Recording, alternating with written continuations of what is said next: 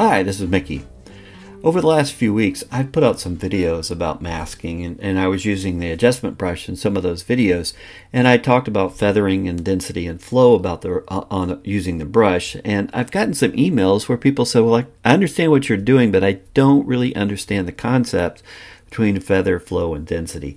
So I thought I would cover that real quick for anybody that might have some questions about how to use a brush. To start out with, we're going to make some adjustments to this picture. We're going to use an adjustment brush, and you can find your brush in your masking tools, or you can just hit the K key and that'll bring the brush up. The very top is where your brush controls are, and to start out with, you can actually make two different brushes. You can set them two different ways and just choose A or B to select the brush that you want to use for whatever you're doing at that time.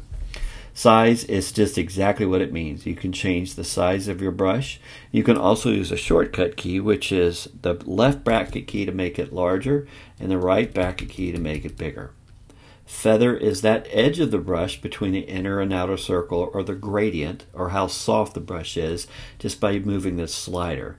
You also have shortcut keys for that, which is shift left bracket to make your feather smaller, shift right bracket key to make it bigger. The next one is flow, and just consider flow as an output control.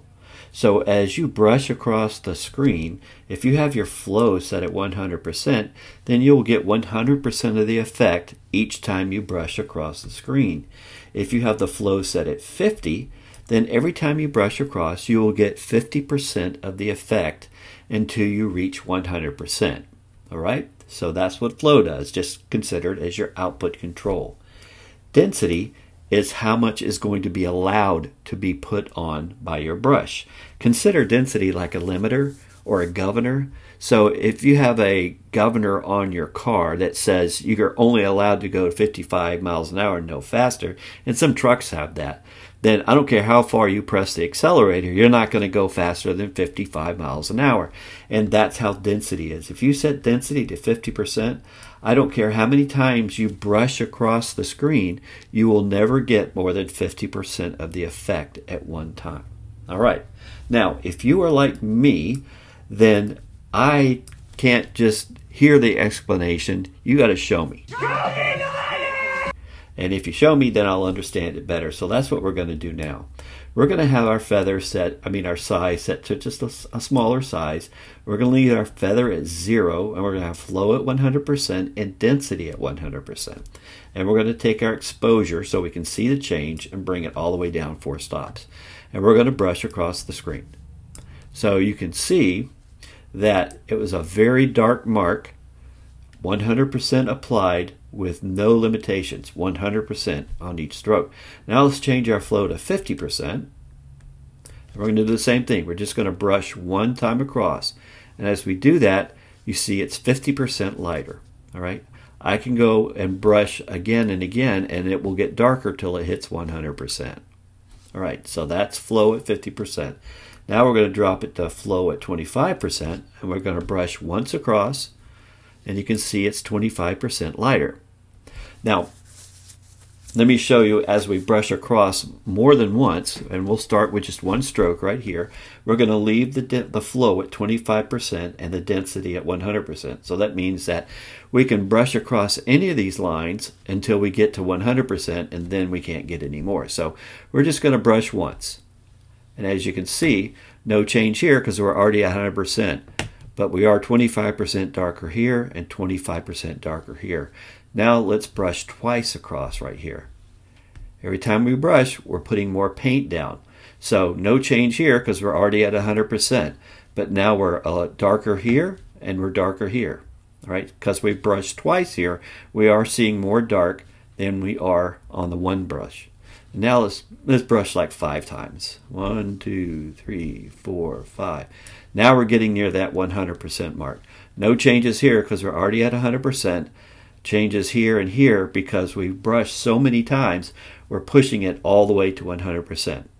Now, density is, our flow is very important when we're doing some delicate changes. So if you have the flow set like at 15, 16%, as we brush across, see how delicate that is? So If we want more color or more change, we just brush again and we build it up, just like you do in painting. You just keep painting across the same area, building up your paint, building up more color and contrast or brighter exposure, and that's what flow is doing for us. All right, so let's reset here and hit K key to bring our brush back, and we're going to leave our flow at 100%, and we're going to now test our density. So we're at 100 and 100, and we should get a dark line just like we did before. All right, now we're going to change our density to 50%, and we're going to do the same thing. We'll brush across, and now we're only getting 50%. And it doesn't matter if I brush again and again, our density, which is our governor, it's our limiter, it will not let us go beyond 50%. And let's do the same thing here, 25%, and it's 25% lighter, and it doesn't matter how many times I brush across it, it will stay at 25%. And just to prove the point, let's leave it at 25%, and let's brush here. All right, here's what density, when it really comes into play.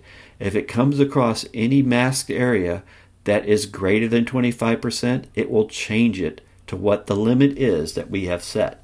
So this was 100, it's now 25. This is 50, it's now 25. This is 25, and we brushed across it, and you can't see any change. All right, so let's change it now to 50. Now, if this concept holds true, we'll see a change in our dark line, no change here, and this should get darker. So lighter, no change, darker. That's exactly what we get. So we have a lighter change here because this is 50, this is 100. 50 and 50 shows no change. 25 and 50 shows a darker one. And of course, if we change it to 100, everything gets darker. Well, no change on the 100, but a change here and a change here. So flow is how much goes on with each brush stroke. Density is how much are you going to allow cumulative, total, are you going to allow to be put on at one time. All right?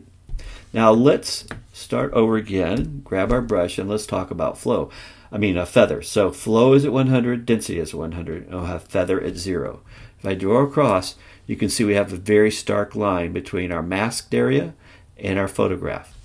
Now let's change our feather to 50% and take a look at that. And you can see that now we have a soft edge.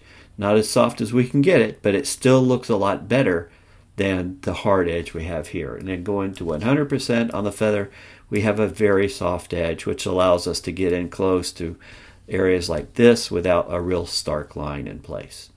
All right, the secret to the brush is to find that combination of feather, flow, and density that allows you to make changes to your photograph so it looks natural and enhances your photograph. So we're going to look at this area right here. All right, we want to brighten this area, but we want it to look natural.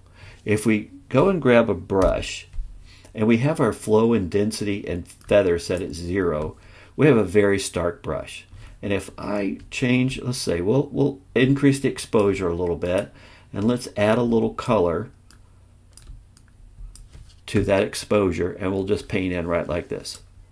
Nothing natural about that. All right, that's not a way that we want to use to clean up or to enhance our photograph. But if we take our brush and we change the feather to 100%, so it has a very soft edge to it, we'll bring our flow down to 10%, which means that I'm only going to get 10% of the effect each time I brush across, and I don't want any more effect than 30%. Right? We're not going to change our tone or color. We're just going to work with these changes right here. So now all we do, because we're only going to get 30%, I can brush as many times I want till I get the effect that I want in this area. And you can see it's brightening it up, but it's very realistic looking because we have our flow and density set very low, and we have our feather very high, so we're not seeing any stark edges. And if we look at a before and after, you can see that subtle change. And you can just keep building it up till you get it to just the way you want it. Now, The good thing about a brush or a masking, we have this amount slider. So if I've hit this as much as I can, remember I only have 30%. So as much as I brush here, I'm not going to get above 30%. But I can boost it a little bit with my amount slider. So all I have to do is grab my amount slider, and as you can see, I do have some area, some latitude that I can bring it up a little higher. So we'll bring it up to all the way to 200. And you can see before, after, before, after. Even boosted it up to 200 because we had such a nice flow and density and feather. It looks very natural. You can't tell we went in there and boosted up that color. Now there's one other thing that I find that a feather and the right flow and density can also do or help you with is to mask around a straight line or line that has a very harsh contrast change like we have here between the land and the horizon with the sunset. If we have, we'll crank this up to about 70 and 70, and we'll put our feather down to 0. If we try to make changes to our horizon here, you're going to see that we have a very contrasty kind of line here. So where the changes are, even if I lower my exposure, it's still a big contrast change. And if I really clean up, bring up my exposure high, you can see we've actually kind of got down into the land itself. But if we use a brush with a very soft feather, we'll take it up to 100%, and we'll leave flow and density and our exposure up about the same as this, just to prove a point. And you can see it's already intruding into our land here.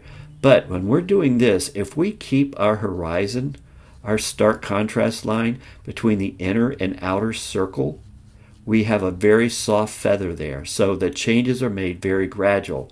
And in doing that, it makes it look more natural. So be sure that you don't allow the paintbrush get in, or don't let it get into the main center of the paintbrush and only use that feathered edge. You'll see that you get a much more natural change. And no matter how much I crank up this, you can see it doesn't intrude on the land at all like this did here. So it gives you a nice change, and of course this is very harsh, but you can see that even up here where it's real harsh, it's still feathered really nice. And if we bring down the exposure, it almost looks natural. I put too much magenta in there, but you can see we have a very good line here. Where we have a very harsh line, doesn't look natural. So that's a good thing about a good feather brush, is that you can do some nice subtle changes to your photograph and make it look a lot more natural than if you used a harsh brush. Now another thing you can do is you can use it for masking around other areas with straight lines or irregular lines like this. We can make our brush a little smaller, but we keep our feather still very high. And if we keep our feathered edge on the edge of this house here, or the roof, and make our changes, we really don't intrude on that house. And we have a more natural look of the light change between the house and the sky. And you can also, of course, use auto mask, which will help you even stay in those lines even more, like this. But the subtle edge of our feathered brush will make it look more natural, and that will even work around areas like this.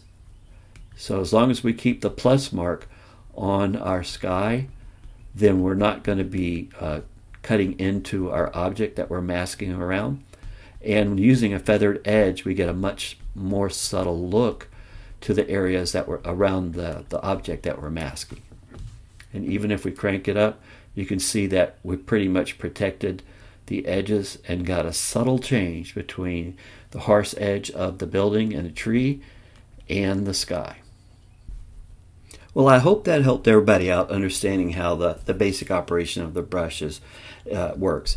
My suggestion is just to grab a picture like this and start playing with your density and your feather and your flow, and find that brush size and that brush makeup with your feather so that you can work with your masking a little better. No better way to learn than just getting a picture and experimenting. I guarantee you'll find just the right method to do it.